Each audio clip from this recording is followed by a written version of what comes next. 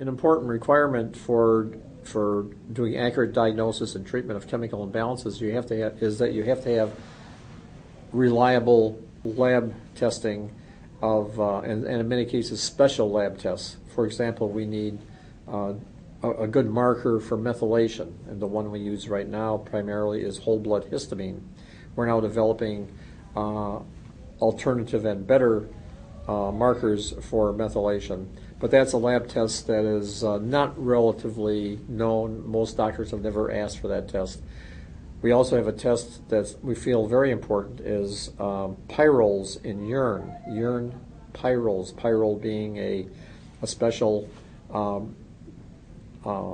chemical that's formed in the brain and throughout the body, and that could cause a lot of difficulty for people. And at any rate, this is a lab test that is only done by special labs. Only 2 labs now in the United States do this test and do it well.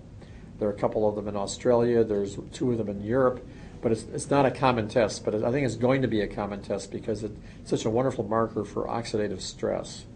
So one must have, in order to do the biochemical process for a doctor to be able to do this and have effectiveness, they must have reliable availability of these special labs.